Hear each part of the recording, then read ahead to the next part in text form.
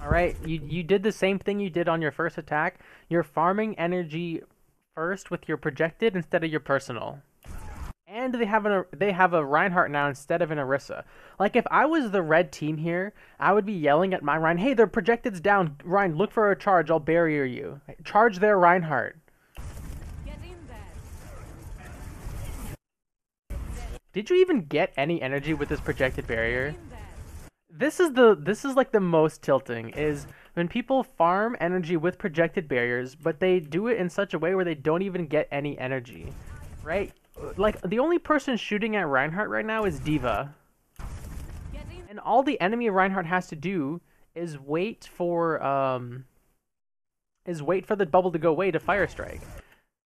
The Rein kept backing off when I bubble him. I mean, I don't know what your communication's like because we can't hear you, but that's why you don't bubble willy-nilly. You react to damage and bubble, and you'll get so much more energy than if by just throwing out a bubble and hoping it catches damage. What? I kind of hope your Reinhardt... Come on. Aw, your Brigitte saved him with the stun. Oh, your Reinhardt died, though. Yeah, he did. You got 5 energy from the barrier, and your Rein died. That's what I was saying about poke phases versus a poke phase versus Orisa versus a poke phase versus Rein, right? The enemy Reinhardt can instantly turn it from a poke phase into a fight by moving up, versus the Orisa, she can, but she'll take a lot of damage in the process. So I foretold the prophecy, and the prophecy played out. You bubbled early versus an enemy Rein, who then took that opportunity to move in and blow up your Rein. It's not that the Reinhardt did it, but the red team blew up your Rein. No. Yeah. Let me look at your personal. The personal was okay. You got some energy from it. No. This projected is really good. Look how much energy you get from this barrier. You got 40 energy from that barrier. And what were we doing with that barrier, right? We were reacting to what the enemy was doing, and we got full value out of it. You don't have to farm energy before a fight. It's not a bad idea to farm energy before a fight, but if a fight is going to happen, just wait for the fight and you will still get the energy. And energy and it's not like getting energy is impossible to do in a fight. If you just have good barriers in a fight, help your team, you will still get the 40 energy.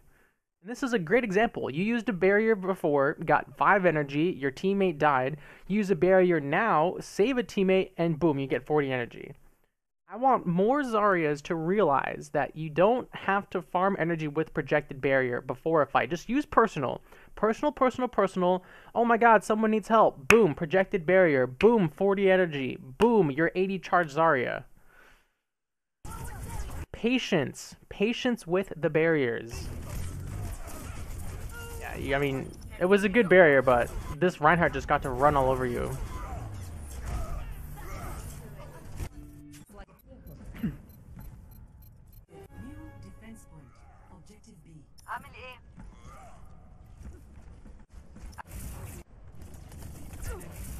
I like how I feel like you didn't learn your lesson from last time. However, the difference this time is your Reinhardt is here to cover your retreat.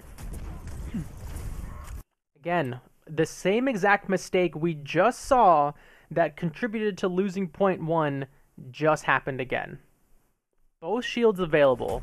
Really, no damage is being thrown out at our Reinhardt. And we're bubbling him again with the Zarya's best ability, now on cooldown.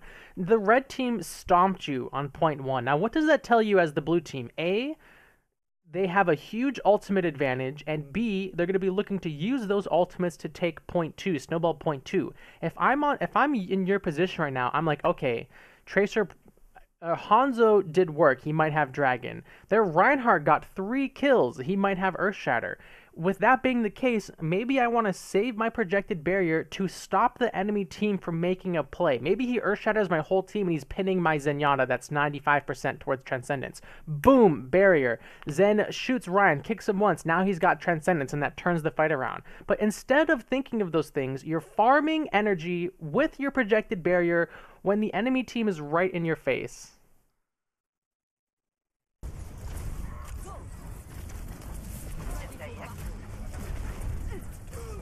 You got 50%, you had 80 potential energy between two barriers and you got 40. You guys are right in chat. You guys are saying he's going to keep making the same mistakes because he can't hear me, and that's true, and I apologize.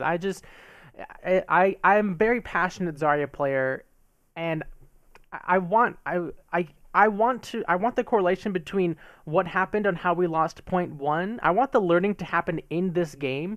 Like as the Zarya player in this game, I want them to see what happened in point one, right? Like, man, I didn't get any energy with my barrier and we got rolled. I should probably avoid doing that so we don't get rolled in point two. But then it happens again, right? So I know he can't hear me, but you know, you have to, when your team gets rolled on a point, ask yourself, what did you do to contribute your team getting rolled? You know what I mean? But yeah, you should know that the red team has ults coming online and be prepared for that. Now, you are going to get your projected barrier back, and that's more the red team making a mistake than you know, kind of calculating with the poke phase, right? They were in your face. They saw you barrier. They saw this barrier, and they did not go in on this barrier being on cooldown. They could have ran in, Brigitte could have just stunned your Reinhardt for free, the Tracer could have just stuck your Ryan or whatever, and they could have just blown up Ryan and blown the fight wide open, get a free Earth Shatter on your team. This is the red team not punishing your mistake with this projected barrier.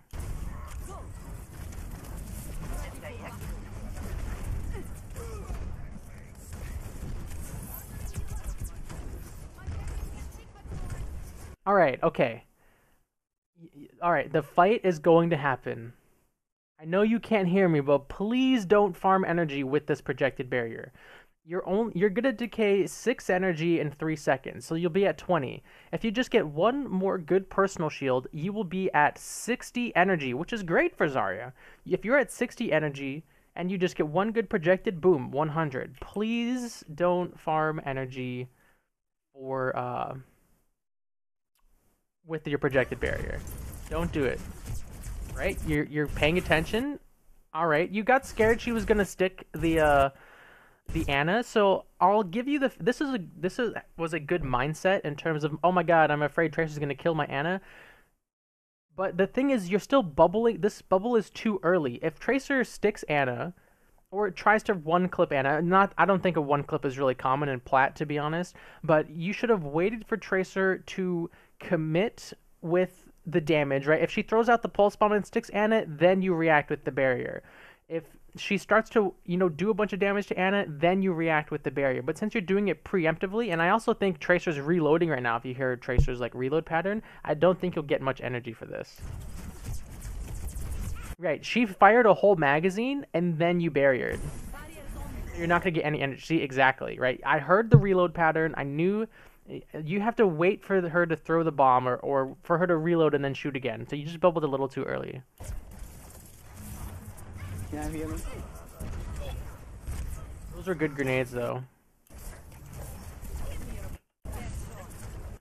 You got lucky that this personal gave you energy because honestly, they're like, based on where you're looking, why did you personal, right?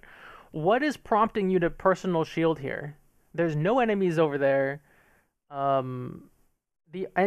Tracer just, I felt the Tracer hitting me. All right, I'll give you that. Okay, you felt the Tracer hitting you. It just doesn't look like it.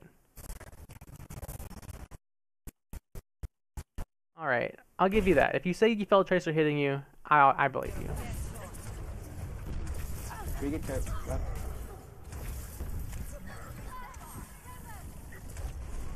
Right, this Tracer's farming Pulse Bomb, right? She's off on the side farming Pulse. So you like, in my gut, I know she's about to use it. So be ready with the projected barrier for whoever she throws the pulse on. That was better. This was a better projected barrier. Your Ana took a blip of damage there, and then you barriered. See the difference between this and the last one? You got energy for it. Okay. Nice. That Tracer was too aggressive when her recall was down, by the way.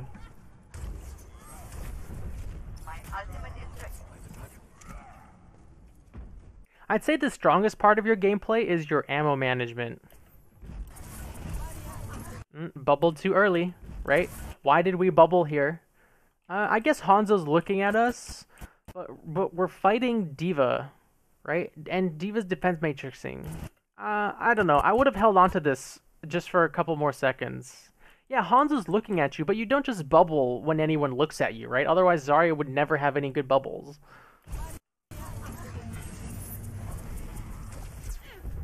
The Storm Arrow scare me, but you can see if he is in the Storm Arrow thing, right? He's not in the Storm Arrow animation. I know we have the luxury of watching it in slow-mo, but he's not going to kill you with one Storm Arrow, right?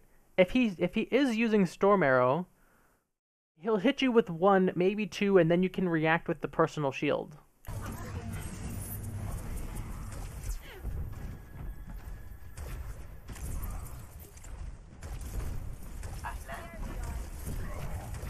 I'll give you that one because your Brigitte was going ham. Did you not bubble yourself in real life if Hanzo was looking at you? Not since Scatter Arrow's gone. Before, when Scatter Arrow was happening, yeah, because it was an instant 475 damage. But Storm Arrow is still damage over time, so you can react to it.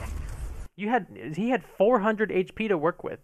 If you can't react to Hanzo dealing 400 damage to you, you can't react fast enough with the personal shield, then you need to work on your reaction time.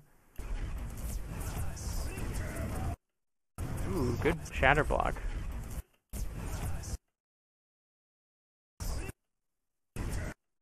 I don't know if you meant to do this. It was really good though. That was a really good personal shield. Look at that. I knew it. I knew the Tracer was gonna throw it on someone. That's not your fault though. You had already used projected because your Brigitte went in. Now, I said in a review yesterday that as Zaryas, we'll have to learn how to play around Brigitte because Brigittes aren't the type of character to really commit to a fight in the front line, right? Like, don't get me wrong, she stuns, hits this guy, but then look at her instantly like disengage. This is basically what Reinhardt's do to Zaryas all the time. Like, Reinhardt has taught Brigitte how to debate Zarya into wasting projected barrier, right? So I would say in the future, and this is a little bit of hindsight, which is kind of unfair, but just in terms of playing with and around your Brigitte, they have a decent amount of HP to work with. They're not typically gonna die instantly, so you can react to them taking a bunch of damage. You don't have to bubble Brigitte just because it's not like a Rein charge when Rein is mega vulnerable when he charges. My thought was I can't see what's behind the wall, and that's fine, and that's true. But the same thing kind of with Reinhardt is Brigitte can take a bit of a beating, and then if she starts to take that beating, then you respond with the bubble. I mean, it wasn't a bad bubble. I'm not saying it was a bad bubble. It's just in terms of, because I said a little bit ago, right? Tracer's farming pulse, and she's gonna pulse someone. Like that was still in my mind, and I don't know where the Tracer is. And then you kind of hear her on the side, and she's looking to stick someone, and then she does when the projected is down. And that's Tracer making a good play. And it's, like I said, it's not that you had a bad bubble, it's that all Zaryas will have to figure out how to play around Brigitte's tendencies. Like, it took me a long time to stop bubbling Ryan whenever he, like, swung his hammer, because it's like, oh my god, you're gonna die. But really, Reinhardt can take a bit of a hit before he needs your barrier. Thanks for sticking around till the end of the video. Check out these two other videos on the left hand side, and be sure to subscribe by clicking that button on the right. If you like all of this stuff, you can follow me on Twitch, Twitter, Discord, and of course YouTube. All the links will be in the description below. Again, thanks so much for watching, guys, and have a good one.